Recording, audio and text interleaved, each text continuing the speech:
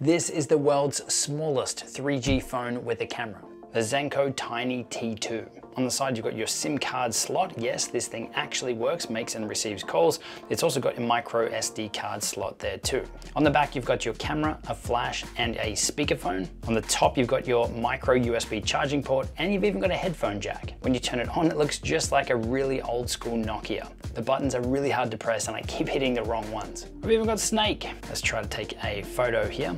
Pretty average. Let's test out this video recorder. This is what the video camera looks like. And for comparison, here's my iPhone 12 Pro, and here is the Zenko Tiny Phone T2. It's tiny.